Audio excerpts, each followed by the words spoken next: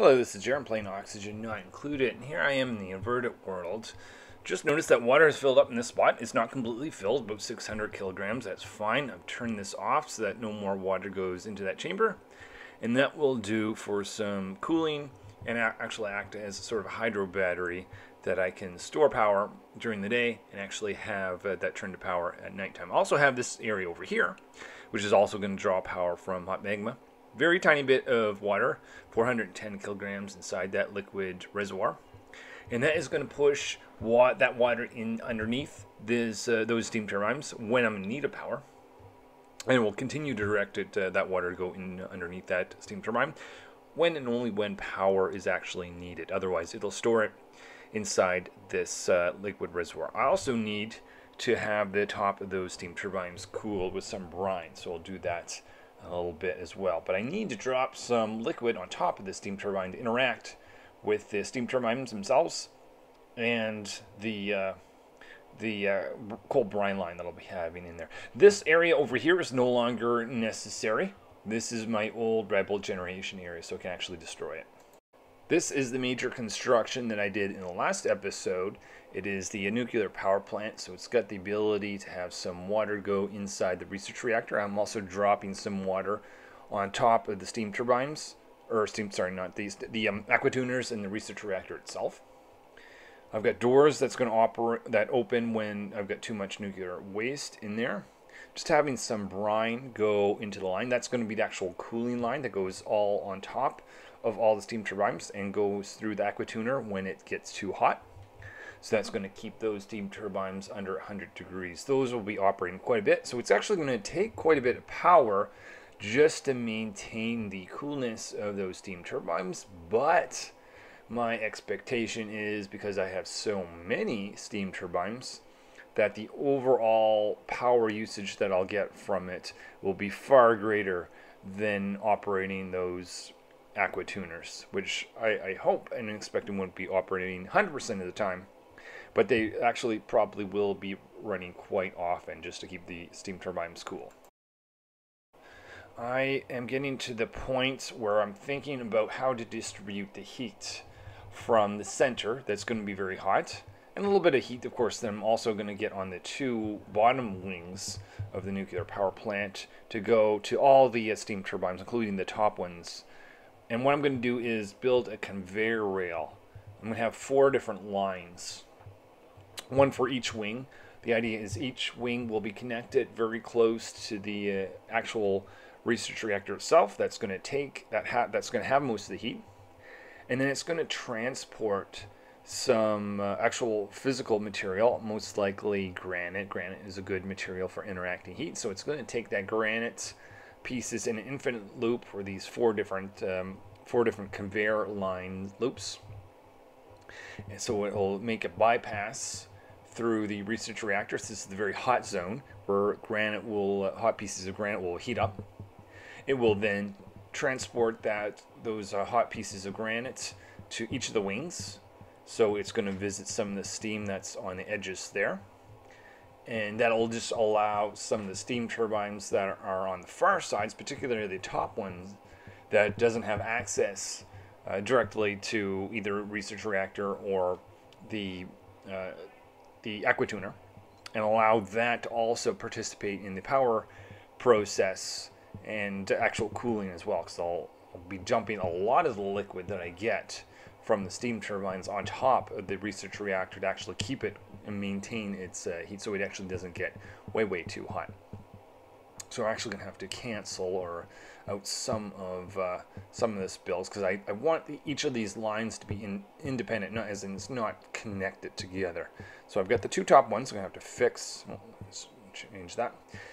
that there. Also, having the granite conveyor lines go through granite at the bottom where possible, because granite tiles will actually interact really well with that material and actually heat up those tiles, and then that tile itself can interact with the steam that it's on top of. Now, I don't want to do the same thing with the insulated tiles above, so instead of running the conveyor line through the tiles above, I'm having it run just below the steam turbines, heating up the steam that's there, and that's the actual steam that the steam turbine is going to be inputting into its system converting to water and turning some of that excess heat to power. So what I'm doing here is I'm putting in, all I need is a single liquid bridge to actually create an infinite loop, and I'll just need to load that with the granite here in a second. I actually want to have a bypass there for one of the input for enriched uranium. I'm having this designed such that it goes through the bottom first. So the idea is that very hot liquid, or hot granite rather, is going to run through the tiles at the bottom and then make its way up to visit the steam turbines and then go back into the research reactor area to take on more heat. One of the nice things with this world and the actual inverted world is there's a lot of copper. Well, actually, it's not so much copper here. There's a lot of aluminum ore over here, but there's a lot of copper in the inverted world. So I'm not having too much difficulty in finding the amount of copper that's necessary for building this. Over here, I've got the conveyor loader. This is what's going to load all the granite into the system. This is a one-time thing, so once the granite is there, it will not need to continually be loaded. So this is just going to be a temporary zone where my dupes can throw in some granite in this bin. The sweeper is going to put it in the conveyor loader, and that will give me all the granite that's necessary for temperature management, temperature distribution inside the research reactor.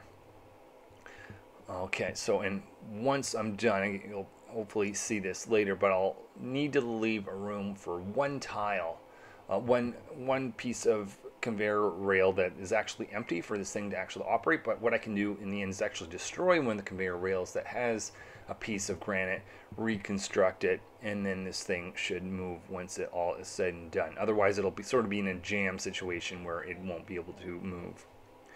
So that is where the loader is going to be, and the sweeper, and we'll have that loaded as soon as that's constructed. Here in the inverted world, I'm putting the liquid shutoff that's going to determine whether water goes inside the chamber underneath these steam turbines. That's only going to happen when either it's way too hot, that's why I've got a temperature sensor in there, or the battery indicates that I'm actually in need of power. So if I'm either in need of power or it's way too hot, then the tiny amount of liquid that's in that liquid reservoir will be dumped in here, and I'll continually be getting liquid out of the steam turbines in the form of water that'll go back into the liquid reservoir, and it'll go through the same decision point.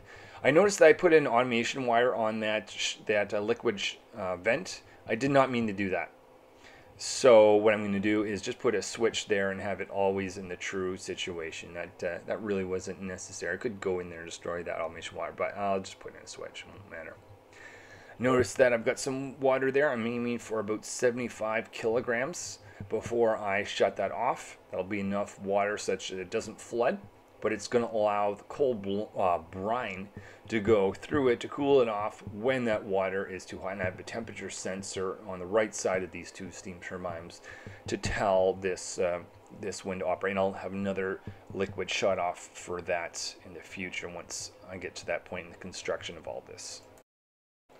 In the nuclear power plant setup here, I'm starting the process of loading in granite where I can. Just notice that the engineer and anyone that has the Metatronics skill has yet to actually fully construct all the cycle or the 4 different loops for this. The other thing that I could do is radiant pipes, but I'm choosing conveyor rail for my distribution of heat. This is getting very close to construction, and I'm realizing that I should have built the conveyor rails before I have constructed the research reactor. That should be fine. I'm hoping that ladder on the top left had to destroy one of the red bolt generators, and I suspect the dupes will be able to reach all those conveyor layers because they can get down to 2 tiles away from where they are. Also have a radiation sensor I put in there. That's going to access the power or connect to the power. The idea is if it's not detecting enough radiation, meaning that the research reactor is currently not active, there really is no point in wasting your power in red bolt generators. So just shut the power off for all of them. And just make sure that the power that you're shutting off is just for the red bolt generators and not connected or associated with the aquatuners. The other bit here is I don't have enough steel to fully complete this, but I'll start this process. Each individual one of these is going to have a shut-off, manual shut-off, and the purpose for this is just to control how many red bolt generators I need at any given time, because I may not have enough power to begin with to run them all. Alright, so just waiting for all these to be complete. I'm just going to specify above, let's say 1,000 be enough. If it detects 1,000 units of radiation, then it'll allow power to go through.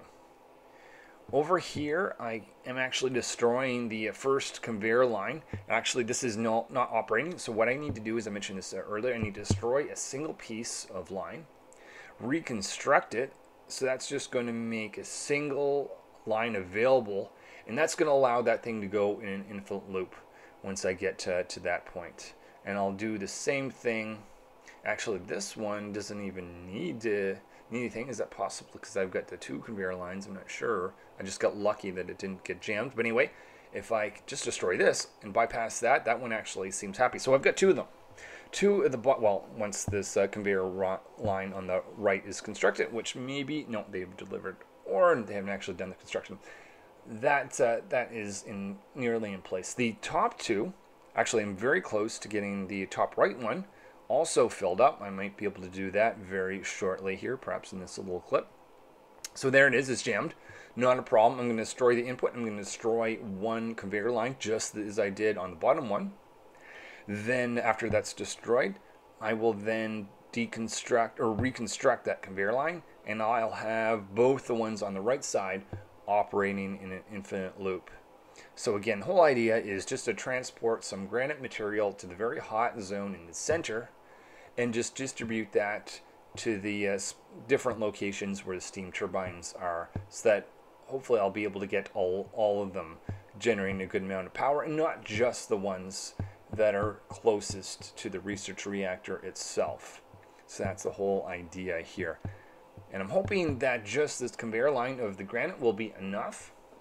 If it's not, I might add in a liquid radium pipeline, but I suspect that won't be necessary. We'll see how this turns out. The other bit is I'm realizing that I should, before I constructed these pipes, I should have put in some brine that sits on top of the steam turbines to actually interact with the steam turbine itself to keep them cool.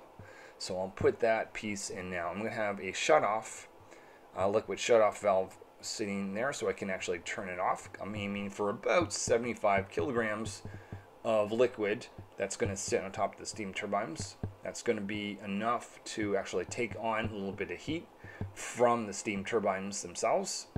The brine line that's going to go through that will then keep that brine that's sitting next to on the steam turbines cool. That will interact with the machinery itself, keeping it cool so that the steam turbine stays well below 100 degrees, so it continue to operate, take in the hot steam, converting it to cooler water. Cooler water, I say, not really cool water, but at least from the perspective of steam, cooler. And a really nice thing, it doesn't matter how hot the steam is. Hotter the steam, you get more power, but up to a certain point. But the nice thing is you always get water. Because water can never be 100 degrees, it's certainly never going to be more than that. In fact, it's always consistently 95. So it doesn't matter how much hot the steam is, you'll always get that cool, well, not cool, but that temperature of water. And that will be thrown on top of the research reactor, making sure it stays cool and not get a runaway situation. Also, just skipping, realize I really don't need the liquid shutoff. I can actually just have automation wire go directly into the steam or into the liquid vents themselves. And just the whole point is, once I get to that 75 kilograms of liquid, I just want to be able to shut off. So the same thing above here. This one's going to take a little bit longer because I've got a lot more steam turbines. Just make sure that before you do this, that you have covered all the drywalling, because one thing I don't want to have happen is some brine being wasted in here just by the fact that it's being leaked out into space. Alright, so I'm just going to need some bridge to connect to this brine line that's going around. This is a one-time load, meaning that once I reach the desired amount of around 75 kilograms, I'll shut this off. I can actually destroy the pipe and hopefully never need to refill this again. So that's the point of the button, is just to shut it off at a particular point rather than having to wait for a dupe to destroy something. Alright, so I've got one more conveyor line to operate, but I've got enough water on top of these steam turbines. So it's pretty much the same thing. It's kind of a mirror image on both sides of them. The top one is just a single side of water, but the idea is I'm going to have enough water here. Let's see, this line has to be connected. That once I just connect this pipe, I should start the process of getting my 75 kilograms of liquid there. And then I'll have enough liquid for my cooling. I just need to concentrate on the fact that I have a full brine, enough brine in the actual water line itself, so it goes between the different aquatuners and then on top of that, and make sure that I've got a radiant pipe that sits on top of those steam turbines as well, which I do. Slow to get some steel, I'm noticing in this point, because I have more liquid vents I want to create, but I can't quite do that. Now I'm just having a note, I mentioned this earlier, but make sure that there's no drywall. Why am I getting a small, oh, I know. What's happening is I'm getting a decrease in the amount of kilograms, and it's concerning me. It's just distributing because this one's much larger, I haven't noticed in the other one, it's just taking the dense amount of water that's been dropped off in the center and going towards the sign. So that should equalize at some point. So I've got about 50 kilograms, going to aim for a bit more. Over here, I'm having issues. This is quite annoying. This happens every now and then. I want to go to the decimal ends. I mentioned before that I'm short in steel. In particular, it's lime specifically. Maybe it's just those red bolt reflectors that I need to get rid of. If I can select those, get my dupes destroyed, perhaps I can get this rocket out there. And I mentioned this is going to be, I'm expecting the very last rocket with carbon dioxide that I ever launch from this point on with the nuclear power plant and the tons and tons of red bolts that I'm going to be getting from that. There really is no need for anything but a red bolt engine from this point on. So this is going to allow me to, still don't seem to do it. Okay, there's nothing directly above it. Huh. Got water, carbon, those lines shouldn't matter. This, I might restart the game. I don't know if this is a bug or something like that, but one more time to use this rocket, please, and then I'll destroy it, and I'll never do this again. Is there something behind it that I can't quite see? I'm not quite sure. I've noticed that I had some ladders behind this, the Safer module. I'm suspecting it's kind of difficult to see. So I'm just having to go through the painful process of every tile, seeing if there's a ladder there. I think it's just ladders that go across that line. So I'm hoping that if I can select each of those ladders, destroy them, I'll be able to choose a destination, well, the decimal ends, get there, send some fossil back to this world so I can generate the final bit of steel I need to cap off the nuclear power plant, get that operational, get lots of power, get some red bolts out of that, and reposition some of these red bolt engines such that they're closer to the nuclear power plant for fueling and making room for some future stuff in space, just tying things up a bit outside of the nuclear power plant when I've got it constructed, essentially. Still no idea, though. I'm pretty sure I've got rid of all the ladders, and I have a clear path error, meaning I definitely have enough fuel. But so I'm going to let the dupes out because I can't figure this out. Stumped. I'm hoping this is maybe, I've already restarted it once. I haven't restarted since I destroyed the ladders. Let me destroy the ladder on the side, shouldn't matter. Let me bump this up. That might just give me a little bit more view what's behind it. Is it possibly that heavy watt wire? I don't think that would be an issue. But how about I go reroute that and see what that does. Just notice that I'm running low on water. And part of that reason is because the brine geyser hasn't produced enough water for me, or brine rather. But this area over here, I'm actually digging down to it to take advantage of the salt water that's here. This is going to be a temporary solution. I've done this in a spot before. I'll just feed this into the desalinator that I already constructed on the right side of my base up to here. Actually, I've got I've got some salt water. So I've actually destroyed this spot at the above. So that's actually dropped some salt water down into that pump down here. This used to be empty. So now I've got 2 chambers for salt water. It's not replenishing because I have that hot salt water geyser turned off, but this should solve things short term.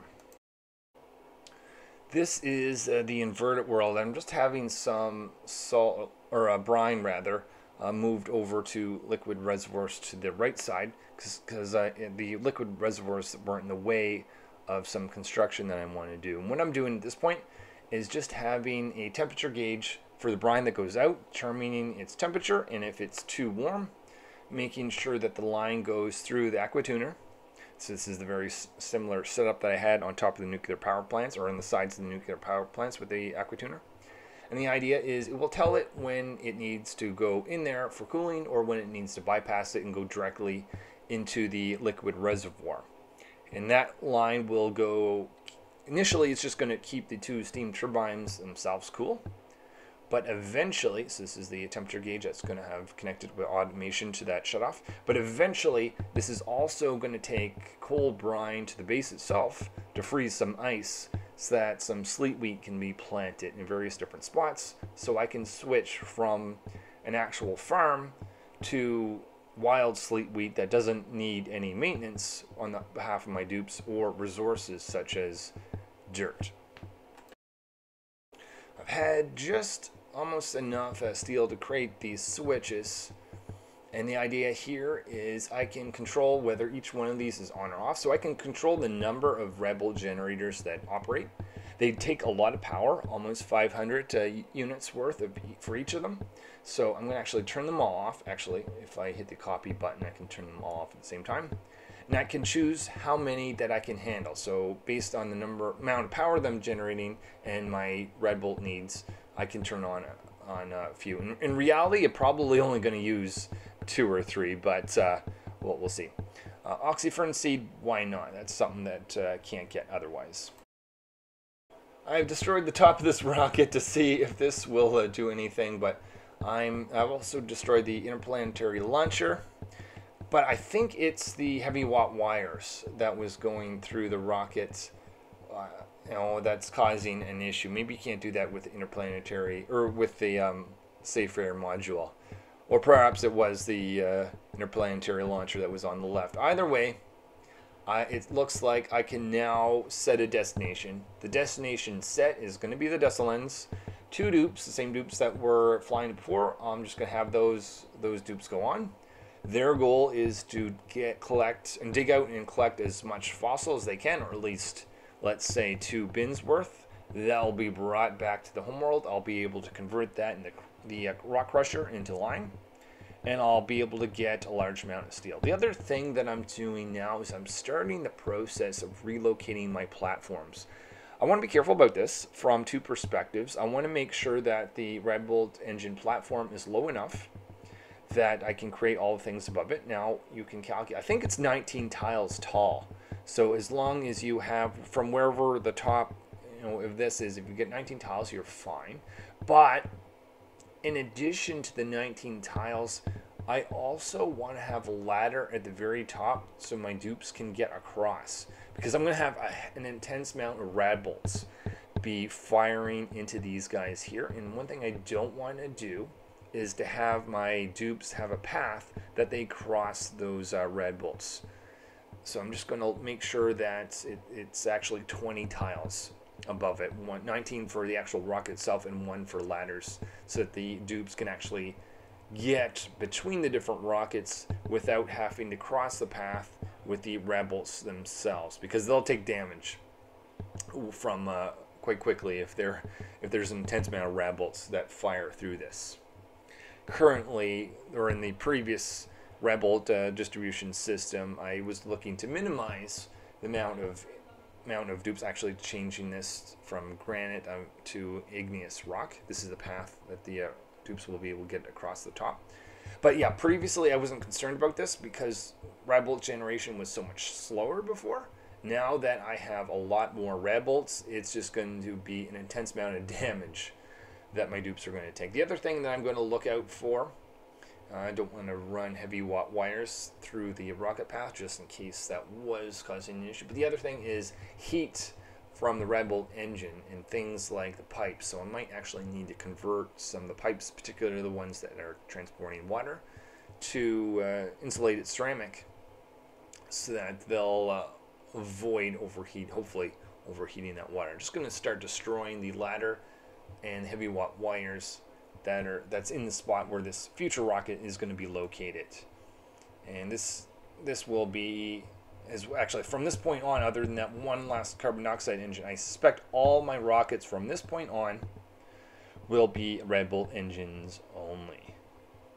I don't think I'm going to experiment with the hydrogen-based ones, but who knows? That is much farther in the future, so I'll make that final decision later. But certainly most of the rockets will be Radbolt engines from this point. All right, so this rocket is fueled. It has a clear path. Finally, let's get the crew to go on it. That's the 2 dupes. That is going to go to the Desolens. So the Desolens is not going to be a full-time manned asteroid. Dupes are going to go there only as necessary. So if I'm low on oil, they may head over there to produce a bit more oil, or in this case, fossil is the goal. So just actually, while they're up there, forget about the fact that this has a databank generation equipment on it. So why not just have those that be generated? Because I haven't completed all my research. So actually, I might lie. I may need to send this rocket up a few more times in the future, just based on that has that equipment if I don't have enough databanks. But that should be it for this rocket. This is a big moment for the inverted world. I have a brine line, a cooling brine line that is going through here. Just going to make one change to this spot. It has a temperature gauge to tell it whether this brine should go in there, because I don't want that brine to freeze the water. So I'm going to have a liquid shut off here. That's going to put it through the steam turbines when the water in the steam turbine is too hot. And it will bypass that, continuing on in the loop when it is cool enough. So that's going to need some little bit help of some liquid bridges to direct this such that it does that. So it's going to either go through the liquid shut off if it can, if it's needed in cooling. The automation for that is going to be going from here into that liquid shutoff. And when that temperature sensor senses water is too hot, it will operate and allow that to go through. Of course, this is going to need power, so I'll construct this in there. And I can get rid of the one that temporary shutoff that used to be there. So now that this rocket has left, I can take advantage of the fact that that is empty. I can relocate the platform in the new location that I want it to exist, which is to have exactly 20 tiles above it, but also be as close as possible to the exit of the Radbolt generation. I'm going to have 4. That I suspect that's going to be the total amount of rockets that I'll have. Who knows? We'll check in the future to see if that ends up being the case, but that is the plan. Again, making this out of igneous rocks. The heat from the Radbolt engines doesn't do any damage. The solar panels that you see in the below there, they're going to have to be lowered from the heat from the Radbolt engine as well. I'll do that in time.